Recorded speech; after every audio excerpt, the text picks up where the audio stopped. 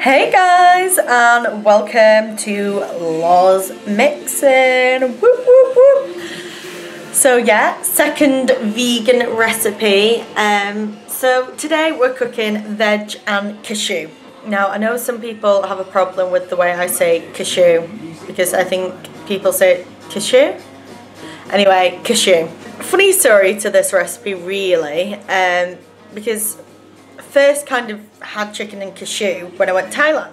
Obviously that was chicken and cashew, and that was my favourite dish in Thailand. Like, it was my go-to, and it was just so like juicy and succulent and saucy, and it's making me miss Thailand. And then I turned it to corn and cashew because I want to cut down my meat before I did this anyway. So it's like corn and cashew, and I was really surprised by corn and how like the chicken pieces they do, like, to me they were just like chicken. Like, I thought they were like top notch. So shout out to corn there because it was good. But then you can't have corn as a vegan, so then I turned it to veg and cashew, and I love it, and it's actually better than corn and cashew. So yeah, it stays juicy and saucy and beautiful, and it's full of goodness, so I'm excited to show you. This song is just come on. Staying alive.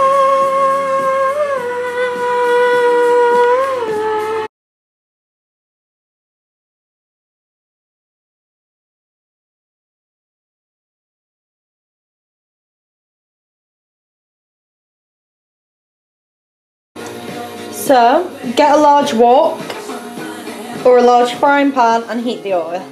So, whack the cashew nuts in. I put a whole bag in, and you don't want them to get burnt, so keep a real good eye on them. That's the kind of colour you're looking for them. Just a bit golden, just a bit brown. Set them to a side, put them in a bowl. Now add the onions. Make sure you cut them stringy.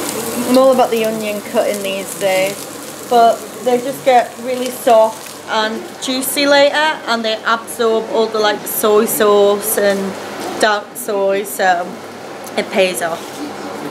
Now you don't want the onions in long.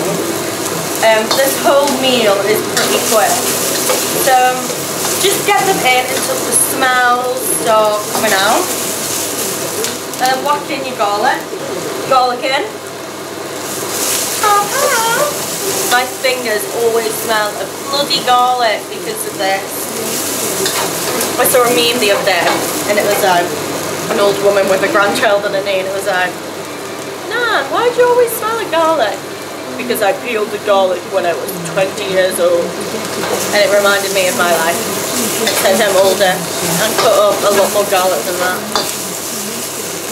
Cool story, bro. So as you can see, it's getting steamy. Garlic's in. Green chilli. It isn't needed, but I do like a bit of spice. Like, the green beans aren't actually needed as well. But, you know, stock it out with veg. You know, it's a veg cashew. So why not go wild? And I'll show you in a minute. It's getting a bit brown. I already think about stir fry, so like, you gotta get the sitting and then the stirring. Like, you gotta get the right combination of it, or your ingredients won't actually, they'll have a burn, or then they'll stew. So you gotta sit it for about 30 seconds and then stir it.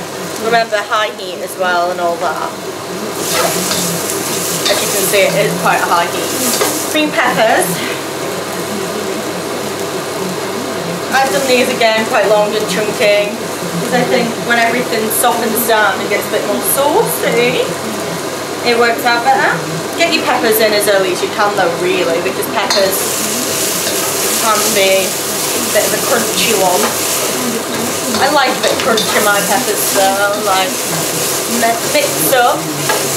See what I did there? Loz Mixin of the texture, so that the peppers sit for a while. About 2 minutes, like nothing major. Just so you know, this is what we're looking at. I can't get too close because it's a bit steamy. But you've got your onions, chilies, garlic, all in there. And then to go are the mushrooms, green beans, and courgettes. I'm going to whack in the few green beans now. Oh, there you go.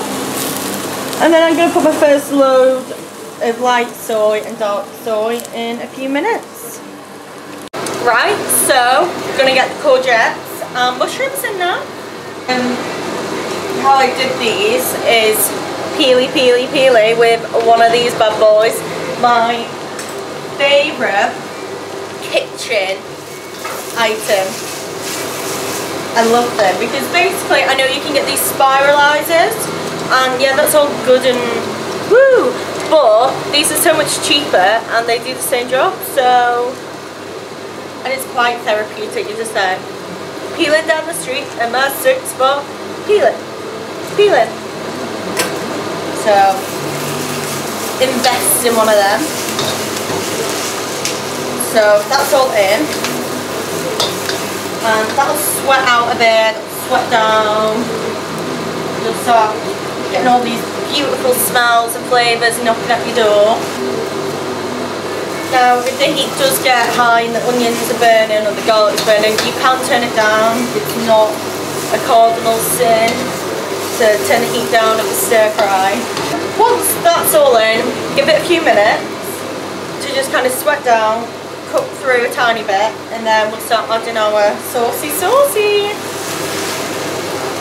So this is what you're looking at. You see that a lot of it's sweated down, but obviously it's still got a bit of cooking to go. But we're going to add some dark soy now, as you can see, vegan. So, like, I think it's like 2 tablespoons, but I do a big block of it, man. Like, you need it in your life. Vegan again, light soy. Oh, crazy. Tiny bit more. And then the occasional salt and pepper, and then a sprinkle of brown sugar in a minute. Normally it would be fish sauce as well, but obviously kind of does what it says on the tin and it's not vegan or vegetarian. So now if you turn the heat down, I turn it right back up again, get them juices going, get that mixing. Salt and pepper as always. Anything else you like that you think might complement it, try it out. No harm in trying it out. Whole reason I'm here, just trying life out, seeing how it treats me and that, you know. Might go shopping to another planet though. Opening the sugar now, not trying to get it closer. Don't know if you noticed my lipstick, I've not worn this in ages. Sugar, just give it a sprinkle. Brown Demerara sugar I'm using. About 2 tablespoons. 2 teaspoons. Oh, that bit of my hand. So I'm going to give you a look now. So that's what it's looking like. And as you can see, look at all that juicy stuff. Juicy goodness bubbling. Let that go on for a few more minutes and then we'll taste it and add back in the cashews. And you can serve it with jasmine rice, noodles, or you can just eat it on its own like I normally do.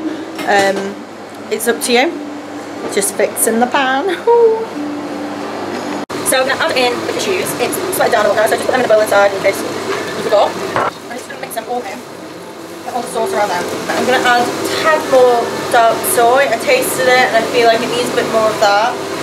So if you've got ginger paste, I've not got any in at the minute, but normally I put a bit of ginger paste in, or a tad of grated ginger. Works a lovely treat. Yeah, it's looking ready to serve now, guys. I'm going to give you a nice little close-up so you can have a look. So this is what we're looking at. Look at that. This is them juices bubbling away. Lovely, lovely, lovely. To take the last taste, see if we need anything else, but I think we're all ready. I think we're ready. So guys, it's dished up. It's like a little bowl of Thailand. Thai. Good memories with, well, chicken and cashew, but now veg and cashew. Just that taste has very good memories for me, and I hope you'll be making some memories watching Loz Mixin, and I hope this dish will have good vegan memories for you. So thanks for watching. Goodbye.